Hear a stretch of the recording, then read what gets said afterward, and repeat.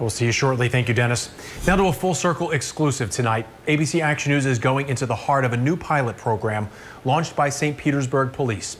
For the first time in the department's history, mental health experts will respond to nonviolent 911 calls. We've been reporting on this issue since the chief announced that program last July. Now, ABC Action News reporter Michael Paluska is the only reporter in the Bay Area to follow up with St. Pete PD. He even tagged along as officers responded to 911 calls. And tonight he shows us just how delicate and volatile calls involving mental health can be. The call program here at the St. Petersburg Police Department is one of the most aggressive changes to policing that we have seen across the Bay Area. Those nonviolent 911 calls will be handled by mental health experts, and there is a great need in our community to de-escalate and diffuse those tense situations. In fact, just a month after this program was announced last year, a man suffering from mental illness was shot and killed by a St. Pete officer.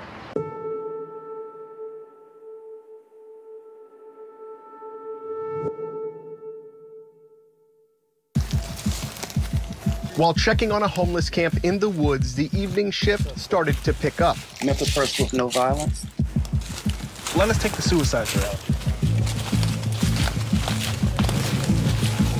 Did a suicide threat pop up? I don't have a suicide threat. There must be still putting the notes in.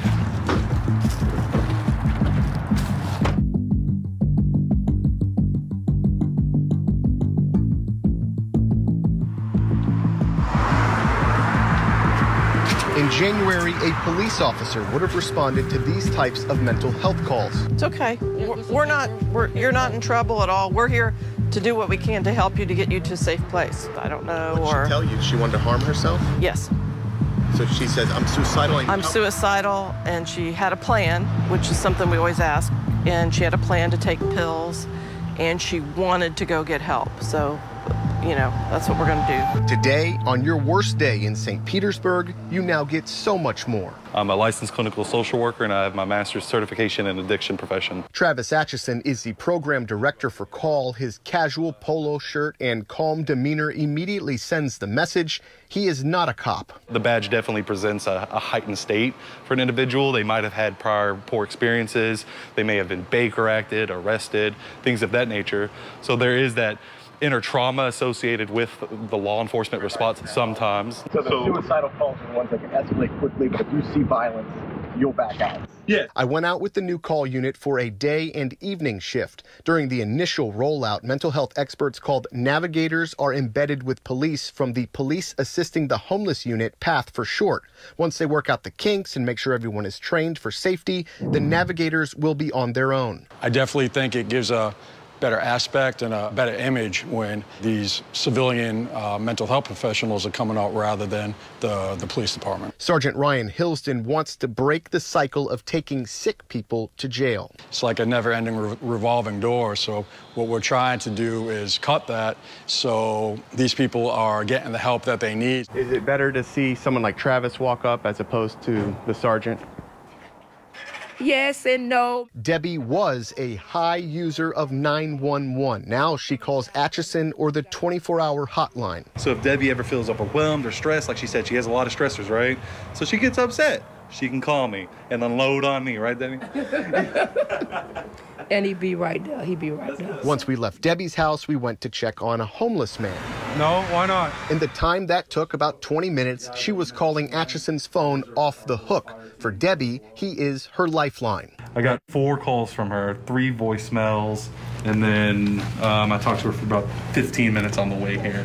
The way I look at it, every time she calls me, she's not calling 911. According to police, mental health calls are increasing. From 2019 to present, there were 113 calls for a mentally ill person to a single address, and 2 people Baker acted, one 19 times, the other 17. Thank you. No problem. But when the team isn't working live calls, they're out engaging with the public, guiding people to resources, giving out food and gift cards. You read through this. It's got information on our program, okay?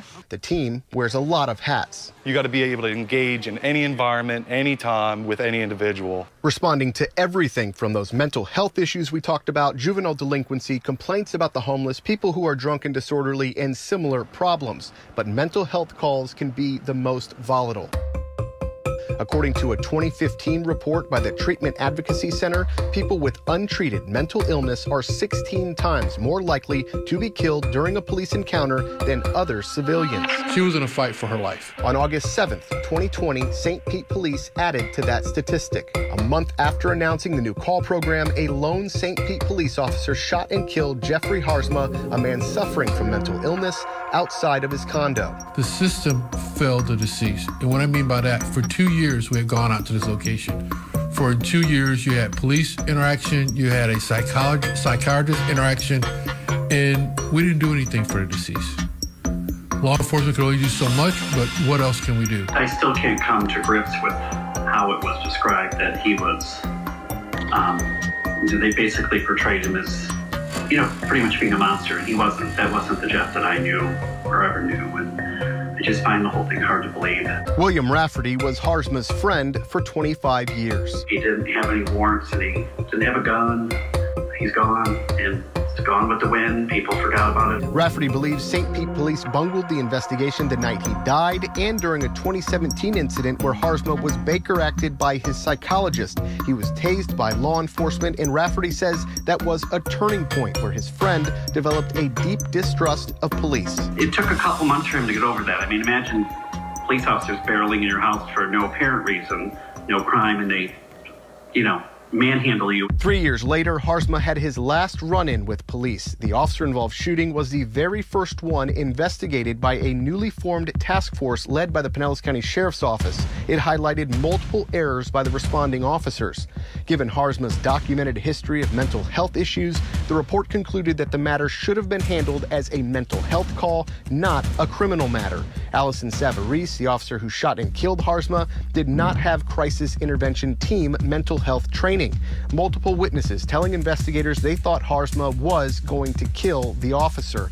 Despite the mistakes, the task force concluded the use of deadly force was justified.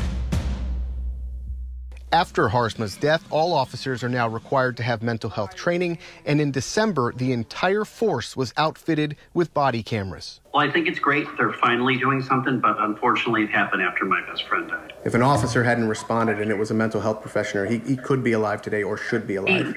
He would be alive, I guarantee it.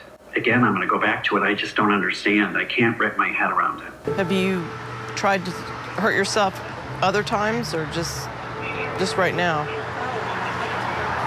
Other times too? The pilot program for Call is funded through September 30th. Social workers like Angela Catton hope it lasts even longer. I was so excited because in my head I had invented this position for myself years ago. Like, I saw the need when I worked in case management. So you see the need and I'm like, why don't the police, get some of us to help out, de-escalate some of these situations. You hear people getting killed, and I could have had an impact in that. So that's what I'm thinking in my head. You comfortable riding with me in my personal vehicle? You are?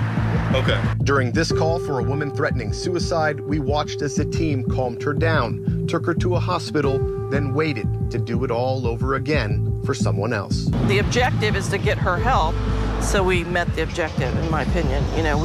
We stopped her from killing herself, and we got her help. So that's the goal. In St. Petersburg, Michael Paluska, ABC Action News.